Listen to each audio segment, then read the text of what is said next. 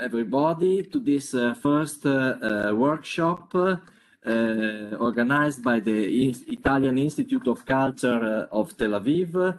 The workshop is entitled Glaciers and Arid Zones, the Climate Change Impact, and is part of the activities of the Institute connected to the exhibition of on mountains and glaciers. The exhibition that is called So Harsh, So Fragile, Exploring the Relationships Among Man, Mountain and Dryland. We have the director of the Institute of Culture in a few minutes. She had some troubles in connecting, so she's coming here. But in the meanwhile, let me introduce the speakers. The first speech will be given by Professor Guglielmina Diolaiuti and Dr. Davide Fugazza from the Department of Environmental Science and Politics of the University of Milan. They are well-known glaciologists. You probably know that the glaciological community in Italy is very strong and had done a lot of work even in the past. So they will talk about our glaciers, the water reservoirs of our planet, forecasts on the impact of the retreat of glaciers in Europe and on the high Asian mountain ranges. That's very interesting for me that in my past times, I've done works on glacier retreats, either in Svalbard and also on the Alpine mountains. So I'm eager to listen from them, to hear from them. The second talk, passing from glaciers to the desert, will be given by Dr. Pedro Berliner of the Ben Gurion University of the Negev, Sde Boker campus, an expert on desert and desert technologies. I would say that it seems strange to join desert studies with glacial studies, but it's not completely true, because water dynamics are so important either in the desert and in high mountain environments, in glaciers and around glaciers. Water is available, seems to be available in high mountains, but actually it's available only for a fraction of time, because for the rest is frozen, and the evaporation is very strong and very rapid. So soils in mountain environments are exposed to dryness, not as the same level of deserts, but still it's a very important phenomenon. In the third communication, will pass from the physical environment, from glaciers and from deserts, to the effects of glacier retreats, climate change impact, desertification on man. Anthropocentric or biocentric is the title of the communication that will be given by Dr. Paola Gigliotti. Paola has a long history of commitment on human life in the mountains, in harsh environments, also in sport activities, but not only. So it's really interesting to connect what is happening to the environment to what's happening to the human communities living in mountain regions and regions exposed to, in special mode, to climate change. Now we begin with the first communication, and when the director will be available, she will give a greeting to us. So please, Guglielmina and Davide, the floor is yours. Thank you very much. I'm going to share the screen. Okay. Okay. I hope you can see my screen. Then let's start. I will manage the first part of this communication, and the second part will be done by my colleague Davide Fugazza. It's really a pleasure for us to be part of this conference, of this webinar, even if remotely. In fact, we have the opportunity to share with you the results of our most recent research in the field of climate change and its impacts on cryosphere and on the landscape. Our research group at the University of Milan in Italy is involved in studying the impacts of climate change, mainly on the cryosphere, that is to say, on snow, on ice, on glacier ice, and on permafrost. This is the reason we focus our attention on the main mountain area of the planet, where glaciers and perennial snow are located. In addition, we also study the landscape and environmental variations caused by climate change in different areas of the planet, from the Alps, the Andes, Antarctica, the Himalayas, and the Karakoram. To do this, we use different methods and techniques ranging from remote sensing to physically based models to describe ice melting and glacier dynamics, from geomorphology to glacial ecology. We are part of several national and international projects aimed at describing recent climate changes and at quantifying the impacts of climate change on the environment. We also participated in projects aimed at illustrating climate change to the public, to citizens and students, in order to promote a more conscious use of resources and virtuous behaviors for an actual reduction of greenhouse gases emission.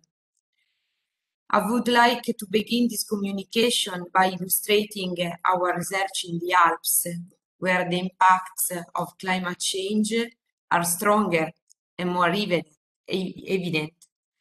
And then we will continue by showing you our research in arid areas of the planet, in Asia and in the Middle East. And Davide will continue this part.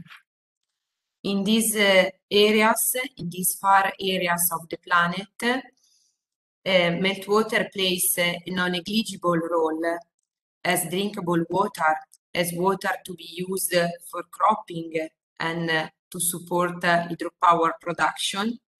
And then in such remote areas, our research are really important to know present and future availability of glacier meltwater. Then let's start from the Italian Alps. Climate change is causing a huge surface and volume reduction of glaciers in the world and in the Alps. Italian glaciers have experienced an area reduction of about 30% in the last 50 years. This data derive from the National Glacier Inventory we developed and published recently.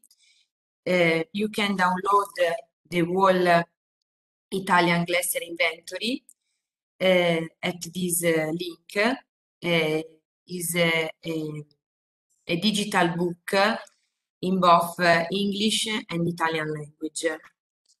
In this slide, I have also reported four pictures, four images of Forni Glacier. Forni Glacier is one of the widest, of the biggest glacier in the Italian Alps.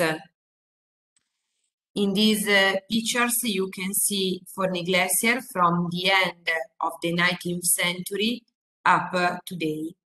The retreat of the glacier tongue is strong, is really strong. Please consider that this glacier has shrunk by about 2 kilometers in length over the last 150 years.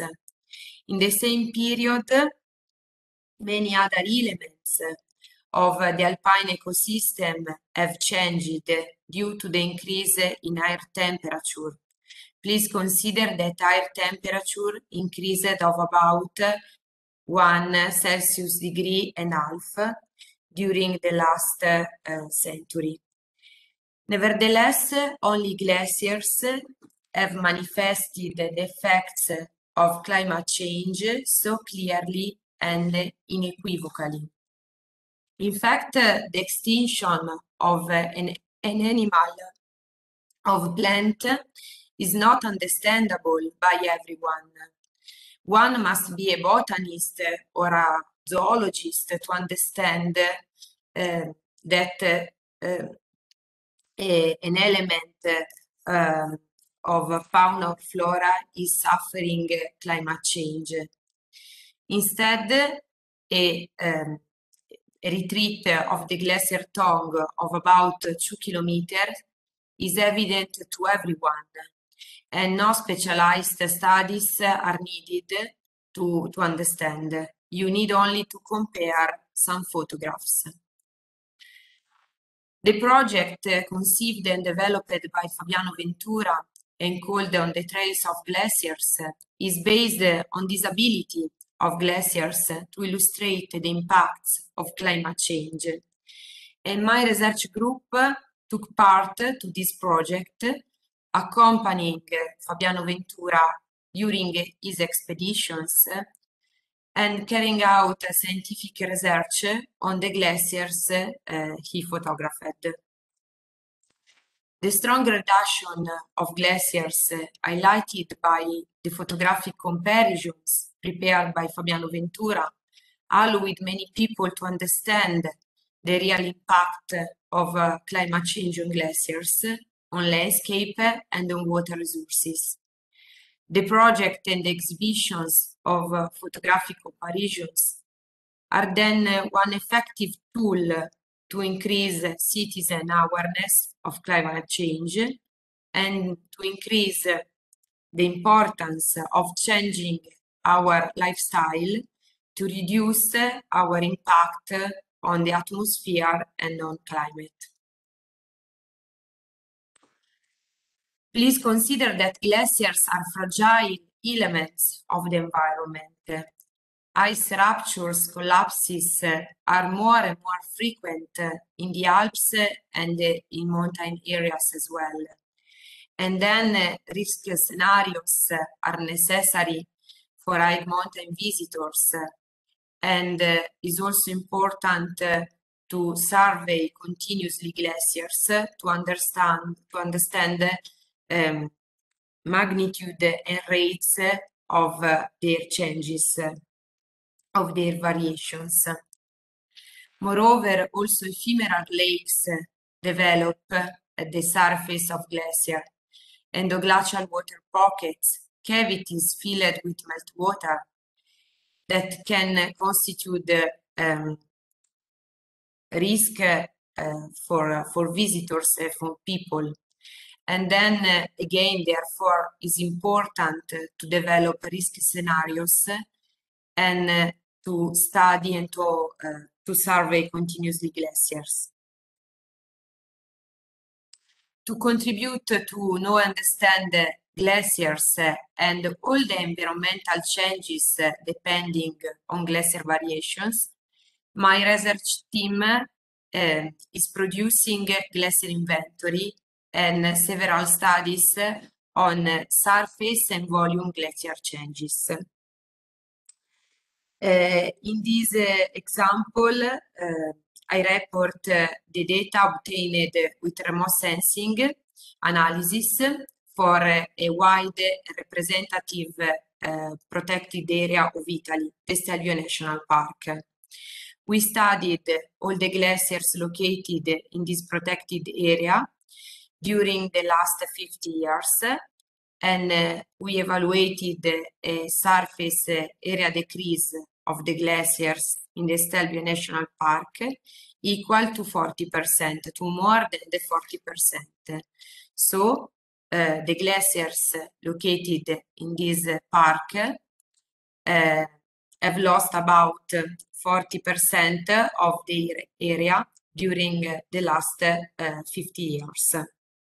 Moreover, the reduction is not linear, is accelerating over time, with retreating rates in recent years that are double and in some cases threefold compared to the past ones. So not only the glaciers are decreasing, but the reduction rate is accelerating. Moreover, it's also important to underline that not only glaciers are shrinking intensely, but internal rocky areas are increasing in number and in extension. The rock windows inside the glacier, which are known as outcropping rocks, are dark, and they absorb more efficiently solar radiation, heat up, emitting long-wave radiation, and thus accelerating the melting of the surrounding ice. And this causes an increasing rapid glacier retreat. Our analysis not only permitted to quantify the surface area reduction, but also the water release, that is to say, the volume of water lost by the glaciers over time. These are not real losses, as this water feeds glacial streams and rivers. This water supports agriculture, cropping, and is very important for hydropower plants. Just to have an idea of the quantity of water released by glacier, for the Stelvio National Park during 26 years, glacier have lost about 666 million of cubic meters of ice. That is to say, 702 billion liters of water. So a big quantity of water. Knowing how much water is released from glaciers, we can also assess current and future impacts of glacier melt on hydroelectric power production. We performed a pilot study in Italy, and we found that probably climate change in Italy on the next decades could reduce up to 20% the water available for hydropower. More precisely, to assess the impact of glacier ice melt on hydropower, we divided a larger representative alpine area into two subsectors. One subsector, R1 in the figure, was without glaciers, and the other one, R2 in the figures, was characterized by both hydropower plants, the yellow dots, and glaciers, the light blue areas.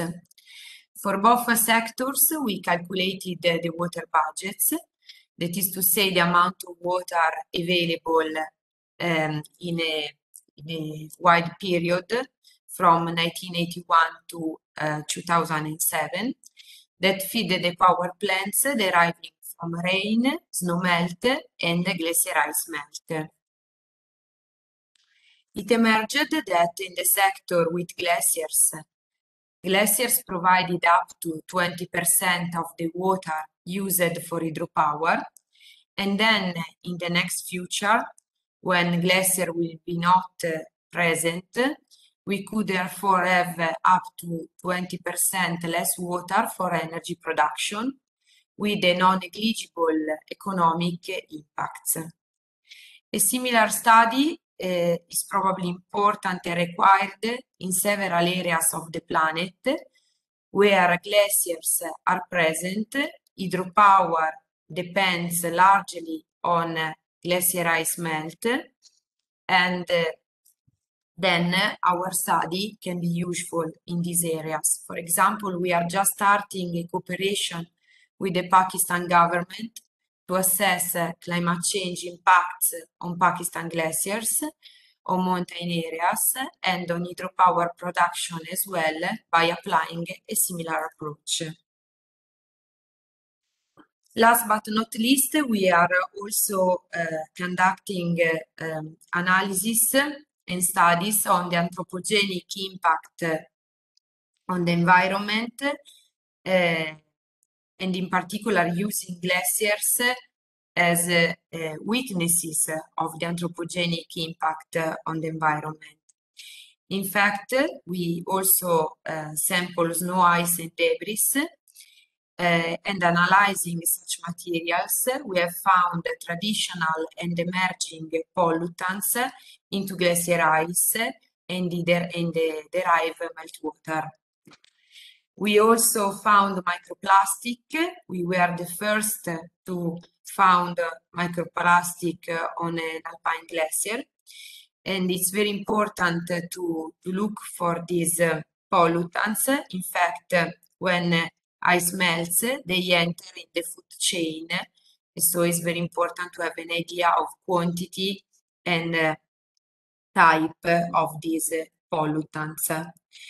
These researchers are parallel and complementary to the one on climate change. In fact, the increasing intense melting of glaciers leads to the release into the environment of toxic chemicals stored by glaciers in the past, for example, DDT. And then in the future, therefore, larger quantities of these pollutants can be again in circulation due to global warming and to the increasing melt of glaciers.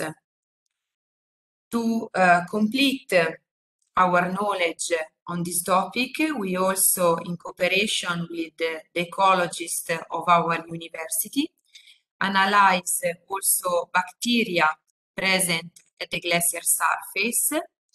And the most important result is that many of these bacteria have a very important role in contributing to the demolition of pollutants by accelerating this process. And then these bacteria can be important in reducing pollutants into glacier. So it's a very important result. Now, the space is for my colleague Davide Fugazza, who will illustrate you our extra-alpine research, in particular in Asia and the Middle East. So, Davide, it's your time. Thank you very much. I'll share my screen as well. Can you see it?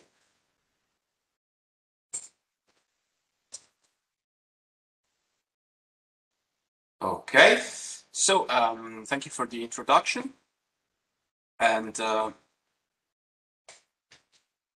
I'd like to tell you a little bit more about myself first. I am a postdoctoral scientist at the Department of Environmental Science and Policy of the University of Milan, and the focus of my research is the use of remote sensing to study the cryosphere, so glaciers and snow. And by remote sensing, I mean that I use both satellite data and other things like drones. So with the satellite data, the advantage is that we can cover very large areas at a glance, but we are limited in the amount of detail that we can observe. Whereas with drones, we can focus on small areas like individual glaciers, but we have an extremely high level of detail. Now, there are a number of things that we can do using remote sensing to study glaciers and snow cover. One of the most basic, at least theoretically, because it's actually a lot more difficult than we would like, is the creation of glacier inventories. And as Guglielmina already told you, we have specialized in the production of inventories of glaciers in different parts of the world. But we can also observe other things like the darkening of glaciers and the changes in volume. So not just with inventories, we look at the changes in area, but we can also see the changes in volume. And then we can look at snow cover and also estimate how much meltwater is produced by glaciers and snow cover when they melt. Speaking of glacier inventories, Guglielmina already told you about our inventory of Italian glaciers, which we produced in 2015 and which is available as a book and also freely downloadable online. Just to visualize Italian glaciers. So we have more than 900 in Italy, and they cover more than nearly 370 square kilometers. We always like to make this comparison with lakes. So we like to say that Italian glaciers cover an area which is about the same size as Lake Garda, but at the same time, the amount of area that was lost since the 1960s is a third of this, and it's about the size of Lake Como. So this gives you an idea of how much glaciers have retreated really over time in the Italian Alps. In 2020, we created another inventory of all European glaciers, alpine glaciers, so not just in Italy, but in the rest of the European Alps as well.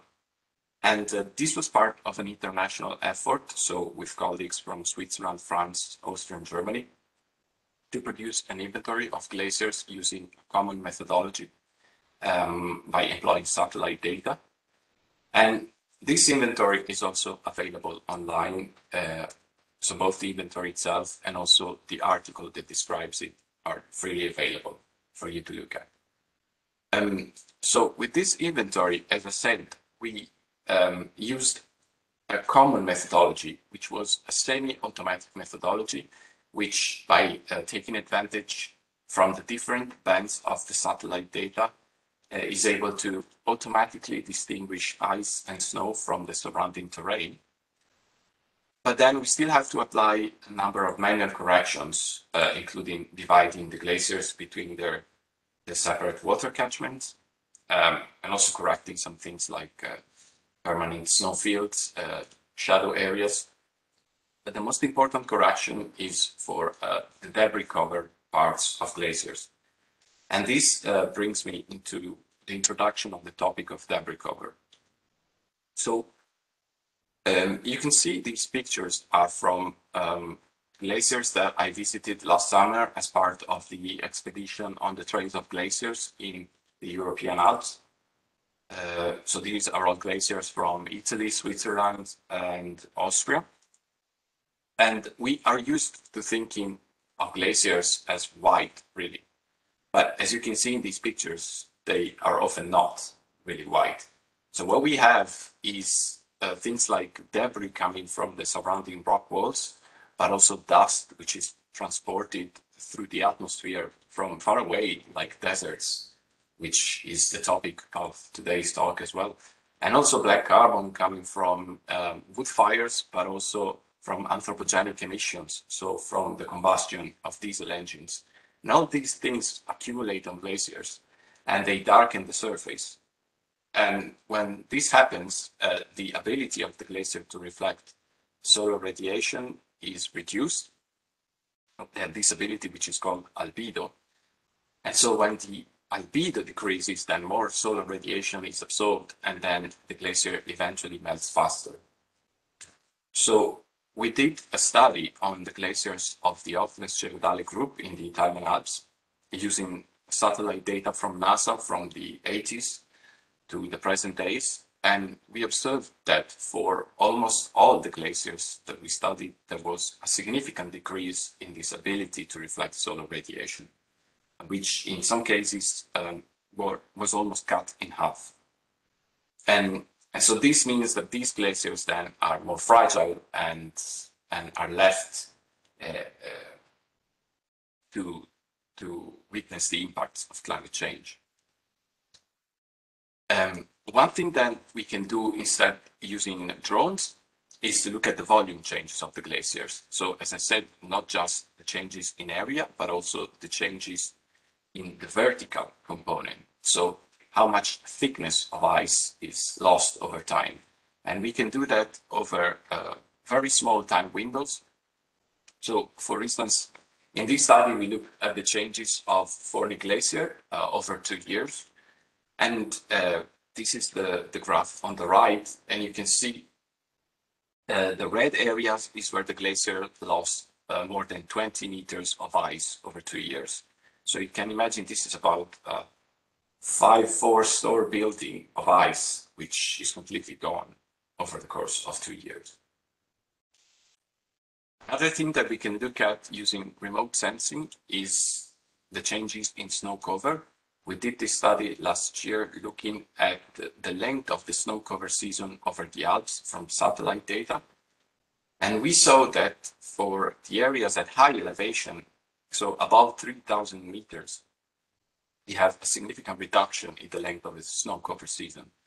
So we have more than 17 days each 10 years of reduction of the length of the snow cover season. And this is because high elevation areas are the ones that are most subject to the effects of climate change and where temperatures tend to increase the most.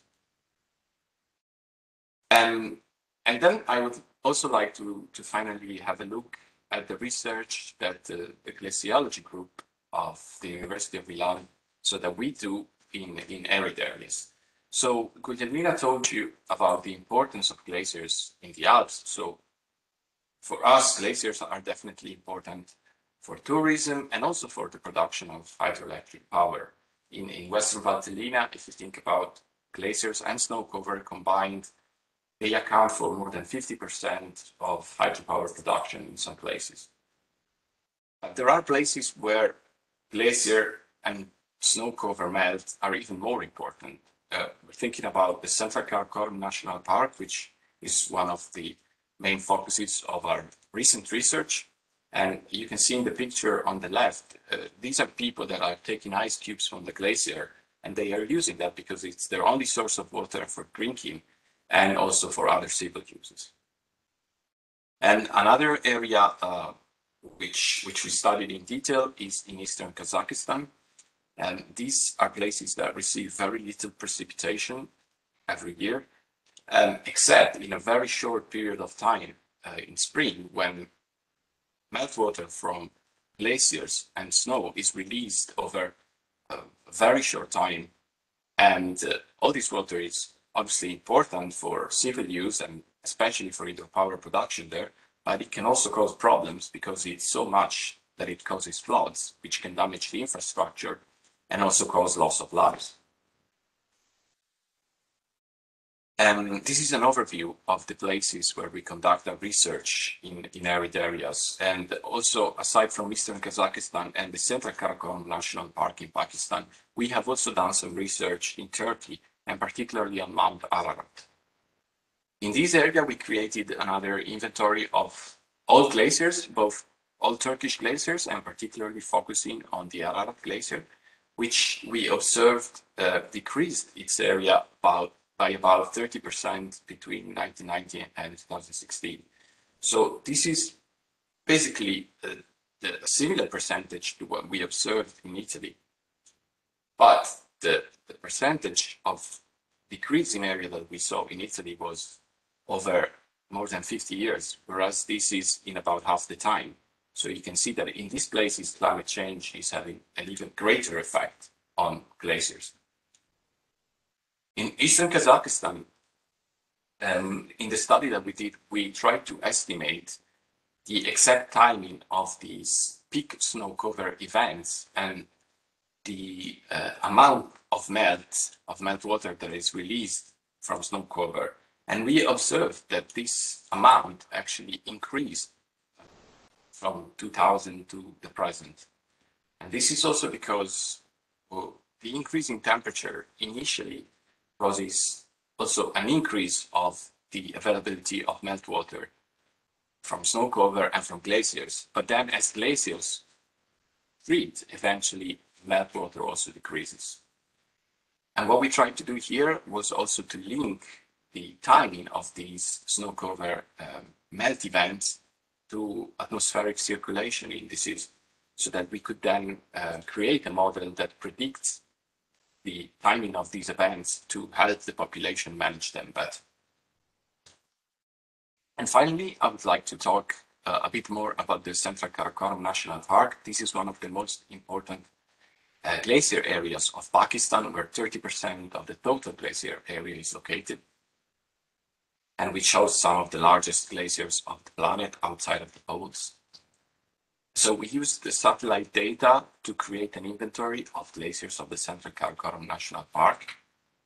And so we found more than 600 glaciers here, covering more than 3,700 square kilometers. And we also calculated the thickness of the debris cover on these glaciers, which varies a lot between just from completely debris-free glaciers to very small debris cover to debris covers up to more than 3 meters. And we also calculated the volume of ice, of total ice that is stored within these glaciers using a model. And this is more than 500 cubic kilometers, most of which is actually made up by the largest glaciers, such as Baltoro glaciers, which is the largest of the area. So what we have here is that there is a very large number of small glaciers which do not contribute a lot to the total volume, and then we have these huge glaciers which really make up most of the total volume of ice in the Central Karakoram National Park. And then we also estimated the meltwater that is produced by these glaciers over the course of 18 days, and this is more than 1.5 cubic kilometers. Now again, to visualize this, you have to think that this is about 11% of the reservoir capacity of the Jambela Dam, which is located on the Indus River. So you can imagine how many people depend on the water from the Indus River, and so how much glaciers are important for the production of meltwater for Pakistan. And also the inventory of glaciers from the Central Karakoram National Park is available online. And also all of these information about meltwater is also freely downloadable at the link here. And so I would like to conclude by also telling you a bit about our next project, which is again in Pakistan. It's a project founded by the United Nations Development Program. And in this project, we aim to map not just the glaciers of the Central Karakoram National Park, but all of Pakistani glaciers. And by comparison between the outlines of the glaciers from the past and those that we will create, we aim to then be able to understand the impacts that climate change is having on these glaciers in Pakistan. And we also have dedicated field campaigns with which we aim to have an estimate of the production of meltwater in specific glaciers and also specific catchments of Pakistan, and to install some automatic weather stations that will provide meteorological data, which we will then share with the scientific community. And thank you for your attention.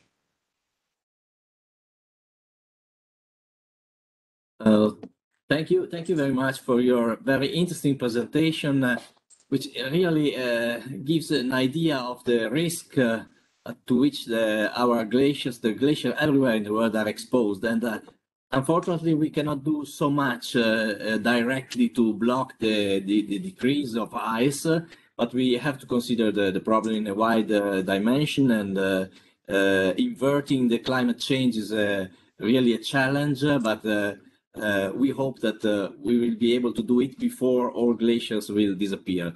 Now, before passing to the second talk, here we have His Excellency Sergio Barbanti, the ambassador of Italy to Israel, who will give a very short greetings to the participants to this interesting webinar.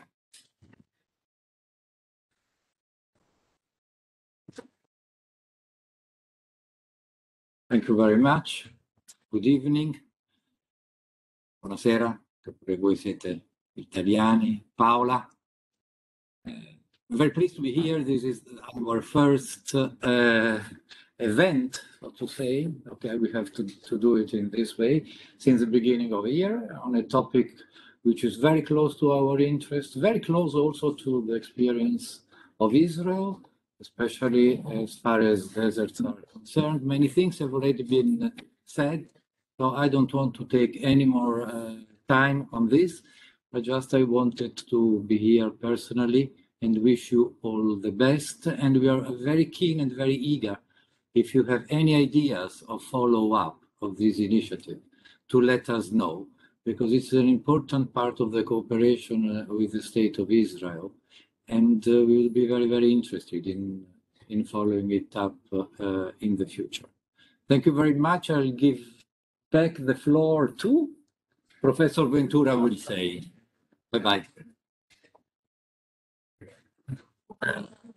Thank you, Mr. Ambassador. I'm very pleased to have received the greetings because it underlined the commitment of the Italian embassy to support action against the climate change in Israel and in Italy, and the coordination between Italy and Israel. Now it's time to pass back to go back to scientific talks, and it's now the time to listen to Pedro Berliner give a talk on ancient techniques for the solution of future problems. Just I want to underline that we need absolutely to close the webinar at 5 local times for in Italy, because then we have another meeting. So Pedro, please, the floor is yours.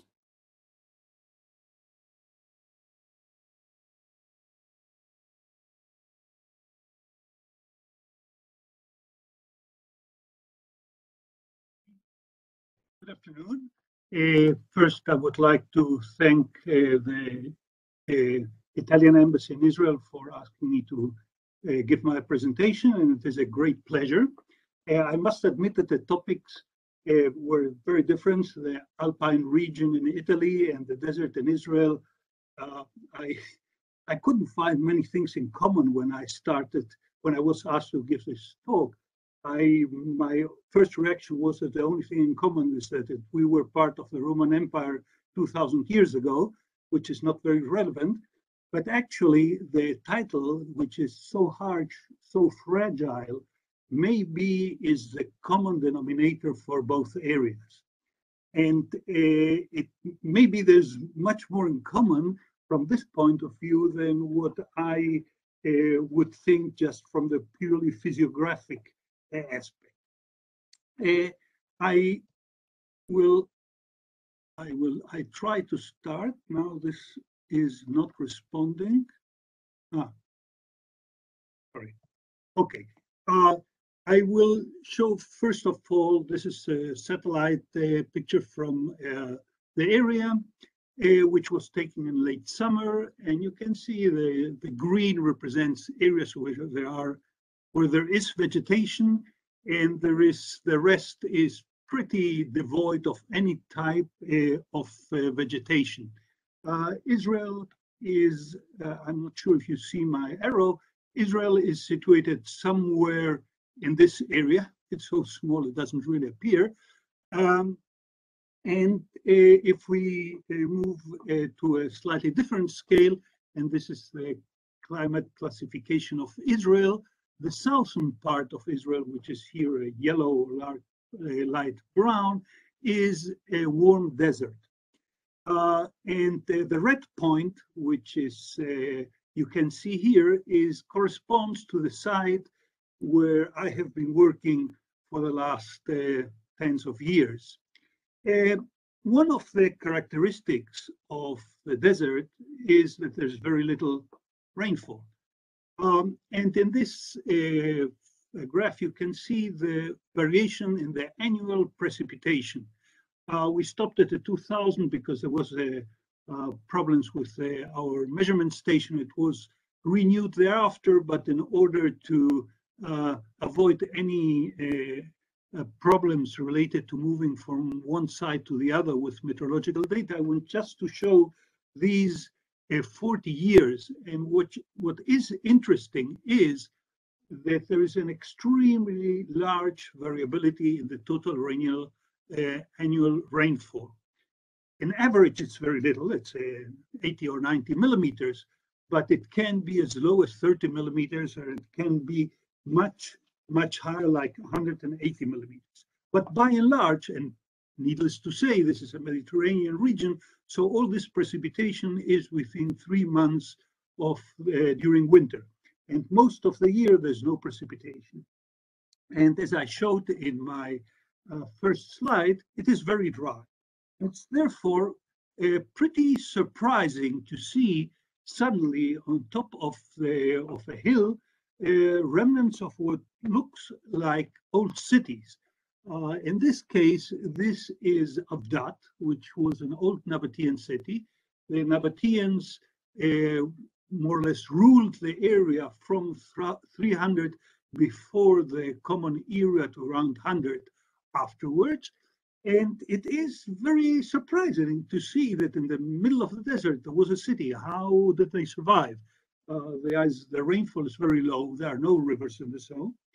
And what it turns out that archaeological excavations and data indicated that these Nabateans lived not only in the city of Avdat in Israel, but were spread all over this area of the Arabic Peninsula.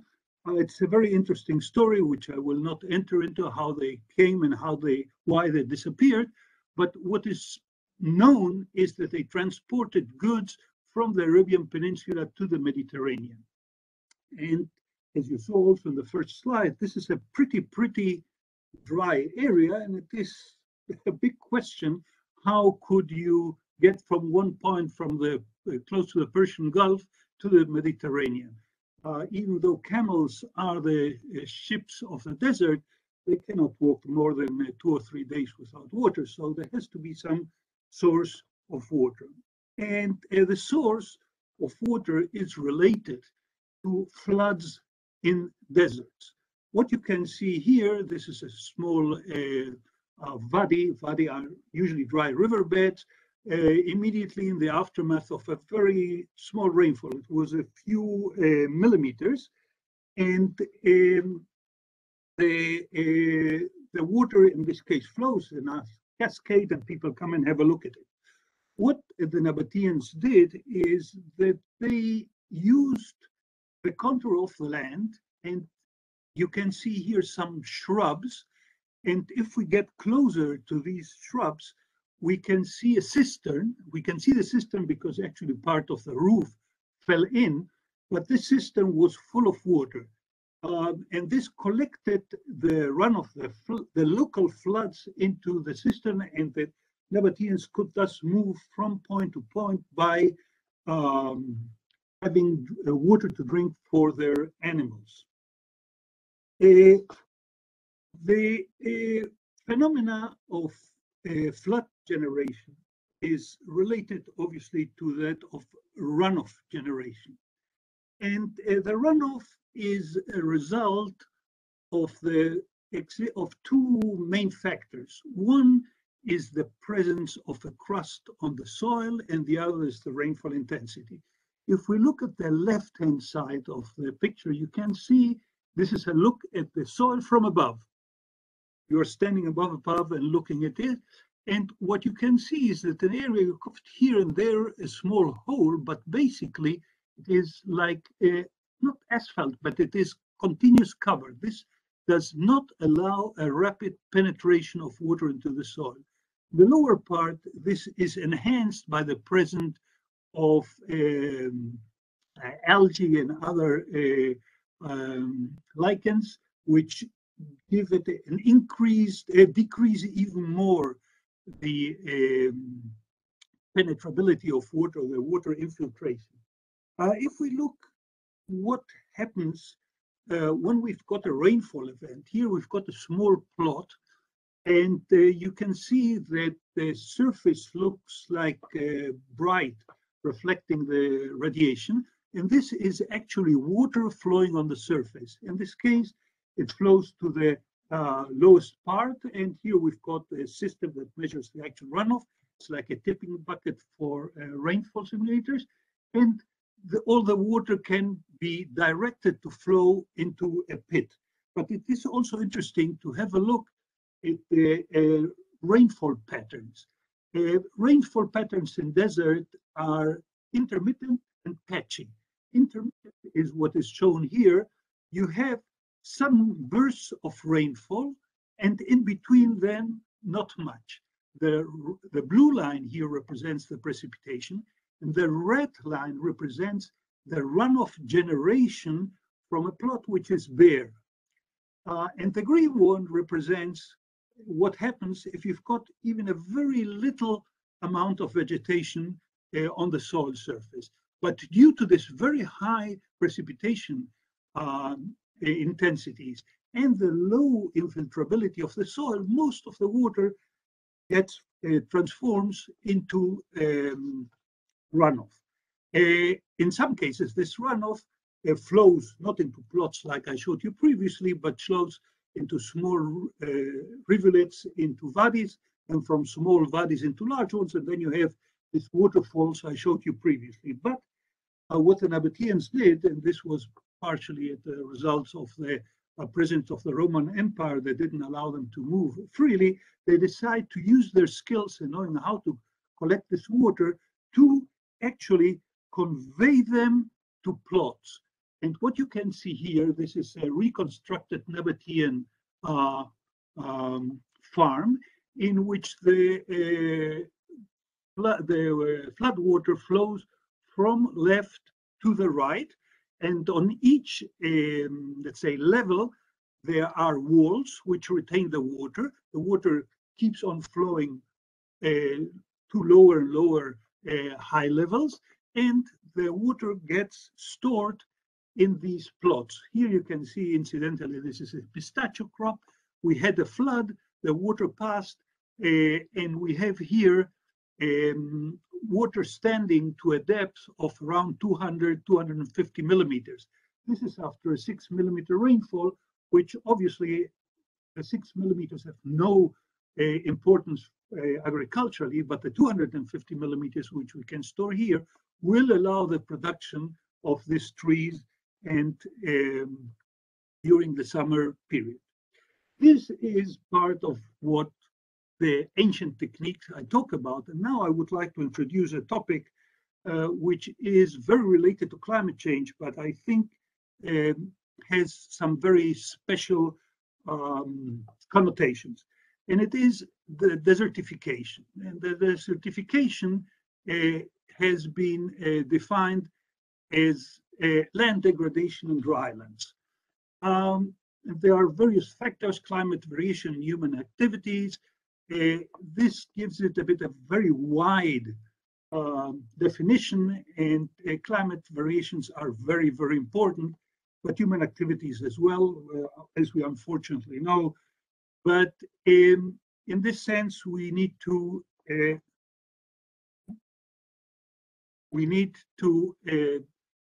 define land degradation. And again, this is a UN definition, which is a bit problematic because reduction or loss of biological productivity is very clear. Economic productivity makes it a bit problematic because you may have an increase in price while you have a reduction in biological productivity, and therefore the income per unit area could still be high or increase, and it would not be defined as desertification, even though obviously something is happening because there's a loss of biological or economic productivity. And last but not least, drylands include all the regions where basically we do not have a continuous canopy cover throughout the year. And desertification happens almost everywhere except in Antarctica. And I would say that also desertification does not happen in deserts. That's important to remember. This happens in area on which there is some type of productivity. Just to give you an idea of what drylands are, the drylands are what is painted here in yellow, and all the various, the importance of the drylands appears clearly in the bottom. I will not go through each of them, but drylands are extremely important to livelihood on our planet. And these precisely on these areas is where we can have desertification, and which can have catastrophic consequences. There are millions and millions of people affected by desertification. And in this context, I would say that it is important to remember that even though desertification may happen in the United States of America and it may happen in Africa, obviously the problem people in Africa face are different than people in the United States. The lack of infrastructure, the lack of capital make it much more serious in areas like Africa. And essentially, I would say the Convention for Combating Desertification is aimed mainly trying to alleviate problems of desertification in third world countries. I would like to introduce another topic which is related to desertification, and is the fact that a very large parts of the population uses firewood for cooking and heating. We see on the top women carrying firewood on her head. This is very classic of anybody who traveled in Africa, and the gentleman behind her is carrying some sort of wood stick as well. And in the roadside, this is in the province of Angola and Namibia, when you drive along, you can see people selling firewood and selling charcoal. This is a very important issue for inhabitants in the area. Now, the fuel crisis is very, very important. It was very important it was in a sense a bit forgotten with the emphasis on climate change. But as you can see in some areas of the world, like in sub-Saharan Africa and India, 70% of population is using on biomass for cooking. This is a lot. This is incredibly. There are very high proportion of people using firewood, and very large volumes of firewood are used. Biomass. And in this slide, what we can see that basically the main source is fuel wood. And fuel wood comes from trees. And trees, when you collect the dry wood, which you see in forests, is no problem. That's fine. You even can alleviate the explanation of fires. But when you start cutting trees, which is what happens in most of areas in Africa, what the trees are not there to protect the soil from the impact of dry raindrops. And this leads to the breakdown of aggregates on the surface, cross runoff. The result is that when you cut trees in these areas, in drylands, there's a very good chance that they will not grow back again. And so the use of firewoods increases the desertification, which already is accelerated by climate change. So what we thought that, bearing in mind sorry, I forgot this slide. This just gives us a idea of how important this is in Africa. This is a very old, as you can see, the FAO is from 1982. I didn't find anything new that has been done recently. This is because this is a very hard work, and it takes a long time. You need ground truth. It's not enough to do it with images from satellites, and nobody produced, as far as I know, a new fuel wood crisis. But this just shows the importance of the fuel wood crisis. Now, coming back to the our Negev and the old techniques, you can see here that we have here a dry river body in the middle. On the sides of it, we've got these mountains, these hills, sorry, not mountains. And what we developed is a system which we call runoff agroforestry. It is based on the idea of collecting runoff.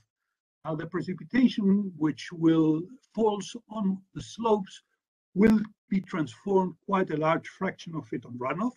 This runoff flows into the low-lying areas, and these low-lying areas, if we surround them with a wall, we catch the water, as I showed you in previous slides.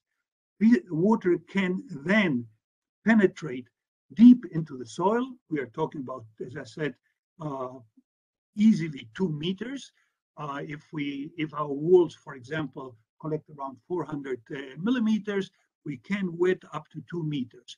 If we've got the good fortune that we've got 2 runoff events, we can store water to 3 or 4 meters depth. And therefore, we can plant trees, and trees will grow pretty well because they've got a large volume of soil from which to take up water. We thought that it would be also interesting to plant a crop in between the rows of trees and thereby increase the efficiency by which water is used, because they would explore basically a different soil depth than the roots of the trees, as you can see here. Schematically, what we decided to use a tree, which is, in this case, acacia. This is a nitrogen-fixing shrub, actually it's a shrub tree, and to plant in between the rows of the tree something which we can use for grain of fodder. This system will produce, if we cut the branches and the branches can be used as firewood, and the leaves can be used as fodder to feed sheep or goats. We tried this. I must admit that the sheep and goat didn't like it very much. But when there was nothing else to eat, which is something which happens very frequently in desert, they had some green fodder to eat. Here you can see one of my students. This is a student from Gambia. Once the plots are full of water, you can wade through the plots. Actually, the depth large. He was a very small fellow, but still we had around 500 millimeters of water stored in one flood. In this case, our walls were designed to do it, and the trees you see in the foreground are the acacia trees. What we do is the following. We lop completely the trees, which means we leave basically the main branches. There are no leaves, and in between the rows we plant the crop we are interested in. And after some time, in this case, this is acacia with sorghum, the intercrop grows, and because it starts growing when there are no leaves on the trees, it actually is growing without competition. Once the trees start developing, they start shading and decreasing the amount of radiation that reaches the crop. But if this is timed properly, the reproductive phase of the intercrop is already there, and actually the shade will help the crop to develop better. We tested the system in Kenya, in the Turkana desert, which is known as a very harsh desert. And the results were quite interesting. And I will show them in this diagram, in which we look at the production of the biomass production of the intercrop on the y-axis and the production of the trees on the x-axis. And the stippled line joins the points of maximum tree production and maximum of intercrop production. And what we assume is that any point that lies on the stipple line, we have got no real advantage. If we move up here, we produce less trees, but we have a given amount of sorghum. We move further up, we increase the production of sorghum, but decrease the production of trees. So it was very interesting and very, which actually showed that our hypothesis was correct, that when we looked at the treatments which were intercrop, were pruned, and irrespective of density, we tested two tree densities, we produce more than we would produce by cultivating each of them separately. This I find is extremely interesting, and it makes that this system has a very great potential. The reason is, why does this happen? And this happens basically because we have a less evaporation of water from the soil. When we plant the trees on their own, the area in between the trees is basically exposed. And after a flood, most of this water evaporates without being used by any crop. When we've got an intercrop, during the period of time where the trees have no leaves, they use the water that would otherwise evaporate into the atmosphere. And thus our gross water use efficiency, meaning the biomass for total stored water, increases dramatically. We also, there is also later less competition for radiation, because if we plant the intercrop without pruning the trees, no radiation would reach or very little radiation would reach the intercrop and limit its development. So the fact that we lock the trees and plant then allows us to produce more again than what we do for each component on their own. But we thought that on the long run, this would be a problem, because if we've got an intercrop, the intercrop would inevitably take up part of the nutrients in the soil. So we decided to improve our system and use the leaf. Remember that this is a legume tree, so it absorbs nitrogen through the root system from the symbiotic association with bacteria. And we therefore used the leaves, part of them, and composted them, added them as organic nitrogen to the soil, and then planted the intercrop. These trees are called multi-purpose fast-growing trees. Again, this Acacia saligna grows very fast, but its main feature in this case is that it fixes nitrogen. The results were, again, very surprising, not very surprising, very encouraging. Here you can see in the foreground, you can see the tree which is beginning to produce some leaves while the intercrop is already growing. In the background, the trees that were not lopped. What you can see here are also white caps. These caps are, beneath these caps, we have got transparent tubes through which we can let down small cameras that take pictures of the rooting system and then allow us to describe the development of the root system with time. When we look at the results, and I'm looking mainly at the upper graph, we see here that the situation which is even better than what I showed in the previous graph. If we look at the yellow with the blue and the red with the black, which are both are the red is the red with the black is the prune trees plus maize and compost, and the yellow with the blue is prune trees and maize.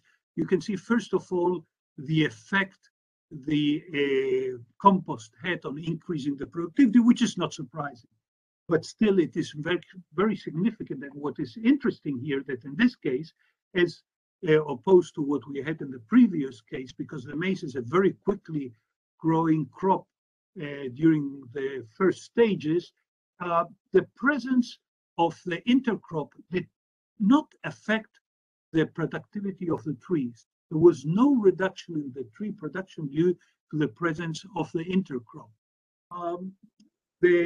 This was a result of the fact that the roots of the trees, which we can see here at the bottom, this is the root length of the tree and of the maize, was higher than when you've got only trees or only maize. And we also managed to see that what happened was that we had more roots from the trees deeper in the profile, meaning that they took up water from layers which under normal circumstances they wouldn't have taken up water. So this system in which we add the compost not only increases the actual productivity of the system, but is as well ensures the sustainability of the system, because if we would not add nutrients, after some time the productivity of the intercrop would decrease. And in this case, we are actually adding a natural fertilizer without having to introduce a very expensive nitrogen fertilizer, which would be not available for most of people in the African drylands. I would therefore like to round up and look at the advantage of this system which we have developed. First of all, it's very low cost. Basically, what you have to do is you have to find an area which you can collect the runoff and where you can make walls, which you can do by hand. We in Turkana area did it by hand. You can do it by machinery, but it's simple to do.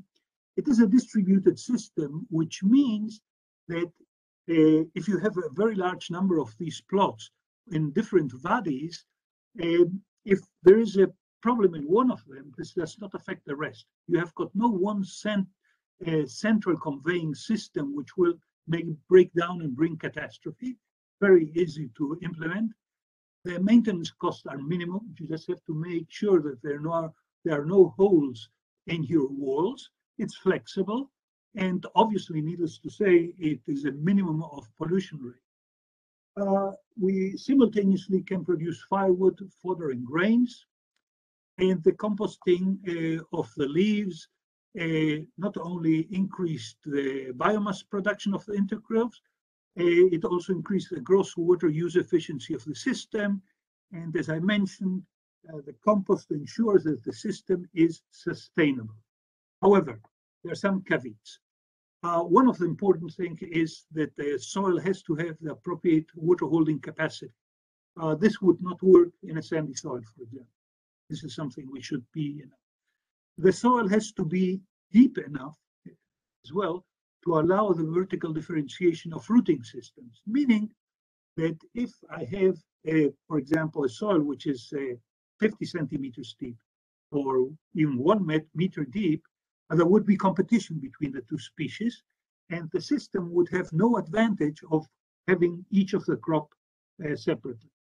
And the third one is that we have to wet, even if you've got a very deep soil, we have to be able to wet it well beneath the depth of the roots of the intercrop. Otherwise, again, there will be competition for water. All in all, I think that what we can say is that in view of the fact that at least in arid regions in the surrounding in the Mediterranean, what we see is that as a result of climate change, we appear to have an increase in the events of high rainfall intensity and maybe therefore of runoff events. This system could potentially provide more fodder and firewood than what we would have before climate change. So I wouldn't say that it completely contrasts the effect of climate change, but at least it gives us a glimmer of hope that we can use some of these changes to our advantage. Thank you.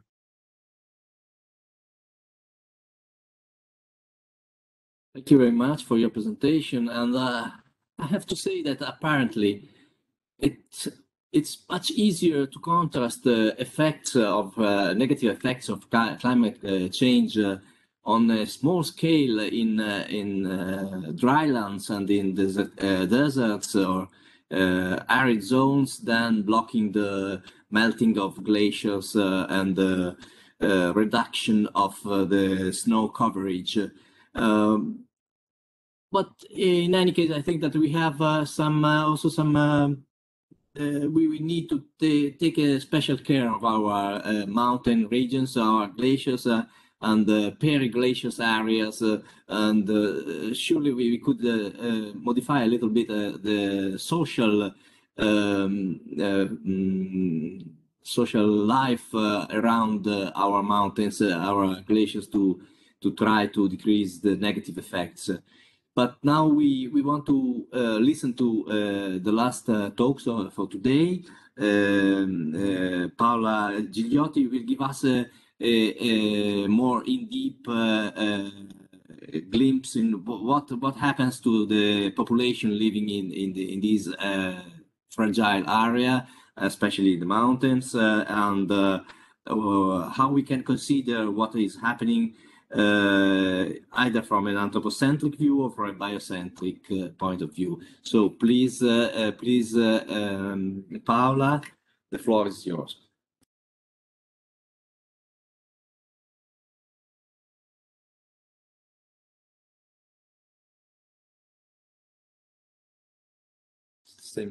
Lose the connection. Okay, is okay? Okay, good evening to all, and thank you to the other speakers. Thank you to the Ambasciata Italiana in Israele and the Istituto Italiano di Cultura. Thank you, Stefano Ventura. This is very nice to meet you by telephone. And thank you to Sergio Barbanti, the Ambasciatore Italiano in Israele.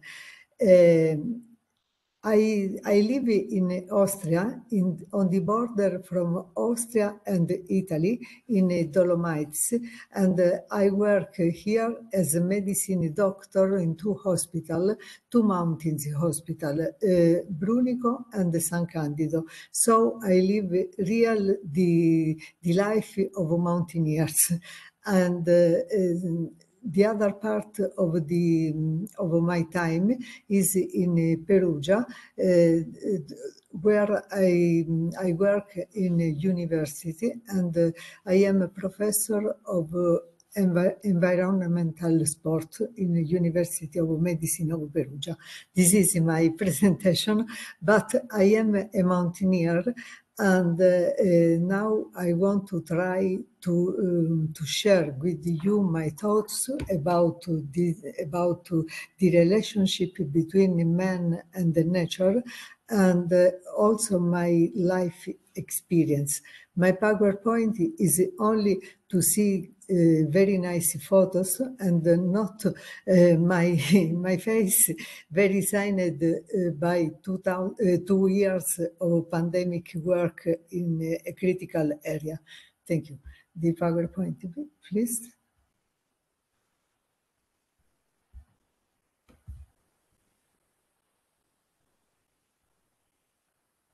Okay.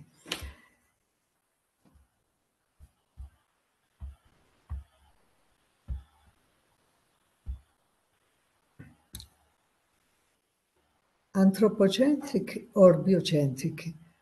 I came at a certain point in my life, and suddenly I realized that I had experienced historical changes, and I was lucky not to be an outside spectator, but to have been in them with all the difficulties, but also the benefits that this entails.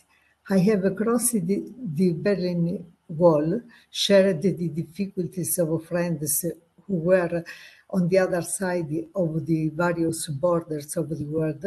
I have seen many of them fall. I have dreamed of Europe and seen it come true. I have fought and helped many lasts, and I have seen many others born. However, the change that is most evident to me today is the relationship between mankind and the environment.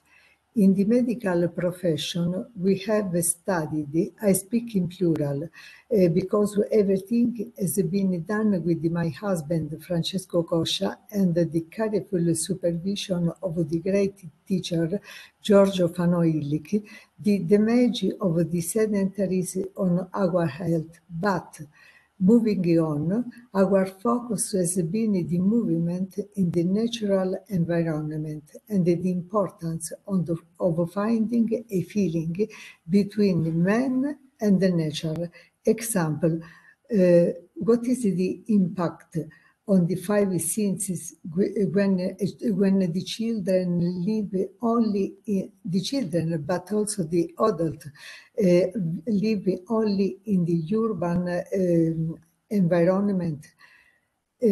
Fully convinced of this and looked at as the usual alternatives, we were followed, however, in our conferences since 1993 with the Gyms in the Sun, 1998 human rights and environmental rights, and then invited to speak about it in international context. Finally, almost by surprise, I feel that the defense of the earth is no longer relegated to the conferences of green clubs, but becomes the main point of political agendas and the most prestigious scientific meetings. At the same time, many people are realizing that the environment in which we live has a great impact on health, and they require medical explanations and effective remedies. The same alternatives we can finally able to implement the sport wellness environment project. What has happened?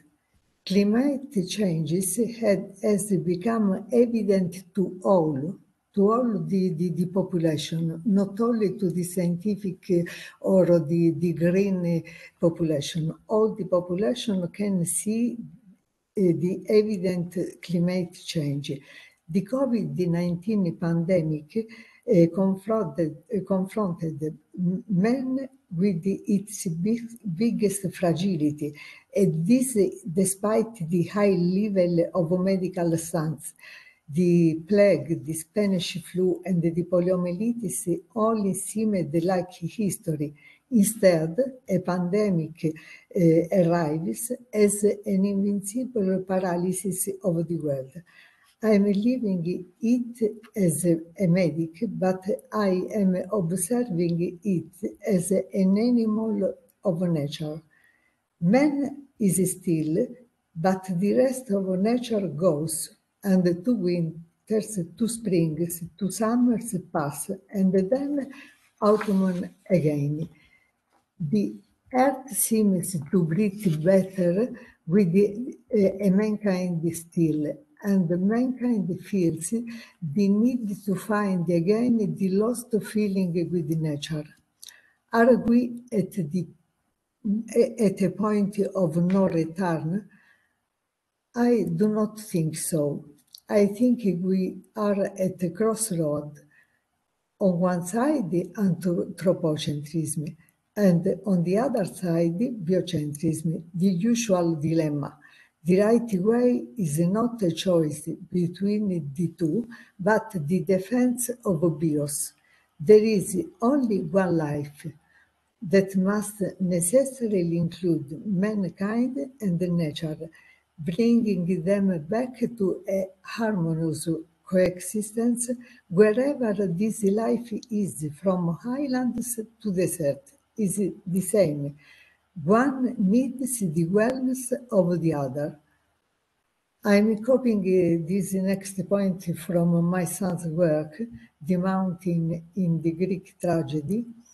The Greek concept of oros, which designates as a mountain a place that is not necessarily high, but something external to the polis activity, a place rich in divinities, symbolism, a place of the spirit. If man finds these places again, it will definitely defend them, have a healthy physiological relationship with the environment. This year, I was, for the first time, a member of a jury of Premio Mazziotti. This is a literary prize from 40 years as the environment as main focus. The Mediterranean and the Middle East mountains had great relevance in this edition, and the first prize, La Montagna Calabrese, is a demonstration of this new attention. I am pleased to continue these reflections with a very nice announcement. 2022 has been proclaimed by the United Nations as the International Year of Sustainable Mountain Development. I have been a member of the FAO Mountain Partnership since 2002, the International Mountain Year. I feel like the addition of these two words, sustainable development, it is for me a sign of the work done in 20 years. With the FAO, we focus our work on nutrition of a population, and this is very important because the population of high mountains had serious problems when started to eat something from the other parts of the world. Allergy or no good nutrition are the main consequence. I had a fantastic experience with the Nandi India Foundation to help women and girls to have a correct nutrition. The same thing is the migration from the desert in consequence of climate changes and the difficulty of nutrition. On July 9, we had a meeting with the FAO focused on agriculture and the nutrition problems in Nepal, Malawi, and the little farms of Argentina.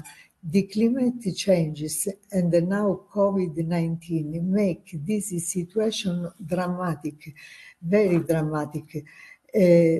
So my work is to help the men to live in a good equilibrium with themselves and the nature. And this is a continuous working in progress because we have from one side the climate changes and the other side the life that is completely different after COVID-19. Anthropocentric or biocentric. I say stay in the middle and look around. As we can see in this wonderful drawing of the Italian Nobel Prize Dario Fo, and you can discover many secrets to live better. As in this other drawing of another Italian artist, Silvana Migliorati. I hope that I can. I hope that I can give you a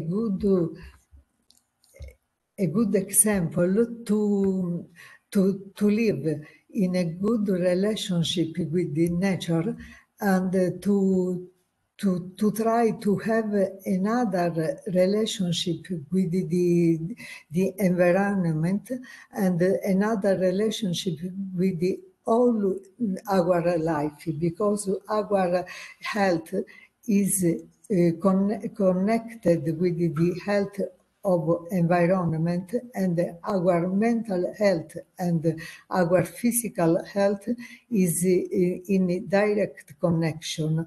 I hope in the next webinar to show how we can study the fitness profile of any person, any man, to give to everyone the opportunity to live excuse me, is the nature. I have a dog, and the dog can't stay in a webinar, but excuse me. And we try to give to everyone the possibility to study the fitness profile and to give the opportunity to live and to enjoy the environment, the mountain, the sea, the hills, in accord with the own physical performance. This is my message. Thank you. Thank you, Paola, for this wider view on the relationships between mountains and fragile habitats with the human population.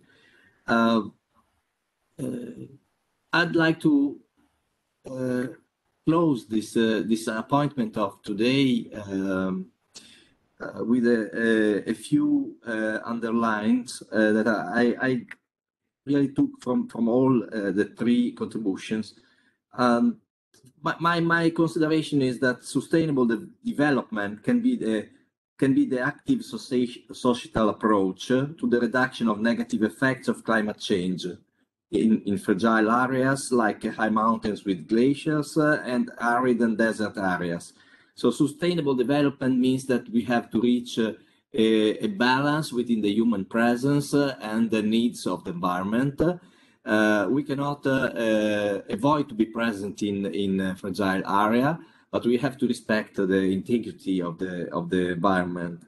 First of all, I think that what was clear from all three contributions is that we absolutely need to decrease or eliminate pollution. Pollution is a damage everywhere, but in fragile areas like deserts, like glaciers, has a strongly negative impact.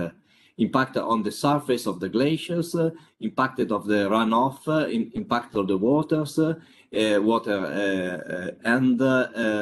if we go into the micro scale, if you look to the microplastic, then we can find microplastic everywhere, and they are spreading and diffusing and moving from one place to the another. So it's a global problem to reduce microplastic that stay on the glaciers will be diffused, spread through the water flow everywhere. At the same time, microplastic in desert areas will be moved and diffused by wind and will end up to enter the food chain. That's dangerous for men and for animals and for all living beings. So we need to decrease pollution. We need to shift to a sustainable use of resources, because these environments are relatively poor of resources. They don't have so many resources, so we cannot destroy the environment to make use of excessive use of the resources. So it means that we have to protect the integrity of the environment to avoid, to increase, to multiply the effects of the climate change. And last but not least, I know that this last statement is not nice to hear, but we have to not to overload fragile areas with excess human presence. Fragile areas cannot be the place for too many people all together. So when I think what happens on our mountains during the ski season, I see that there's too many people on the snow, and too many people in the villages, too many people producing sewage and consuming, and they need house heating. So this is not sustainable. And at the same time, in the desert, we cannot keep too many people living in the desert. Just a small example that comes from my research activity. Pedro talked about biocrusts. Biocrusts are very important for the life of the desert, because they reduce erosion, they stabilize the soil and produce nutrients for the soil, and allow the arrival of higher plants. So if we tramp over the crusts, if we go with cars and we walk and we have too many animals going there, then we destroy the crusts, and when the wind comes, it sweeps all the surface of the soil, making a big damage. So everywhere we have to remember that human presence is important, but also the number of persons living in a given area depends from the resources and the structure of the place where we live. Otherwise, in a short time, we won't be able to live there in anyone. So thank you very much again for your contribution. I think that I would have liked to have you in person here in Israel next time, or in the next future. I hope that it will be again possible to meet in real person and to fight together for the preservation of the environment and to reduce the negative effects of climate change. So thank you very much, and I remember that in 1 week we'll have a new webinar connected to the human presence and human activities in fragile areas, in mountain areas, in desert areas. Very interesting. Also looking to what we can do there, what we can grow there, and how to do that in a sustainable way. So thank you very much, and goodbye, and have a nice evening. Thank you. Good evening. Good evening.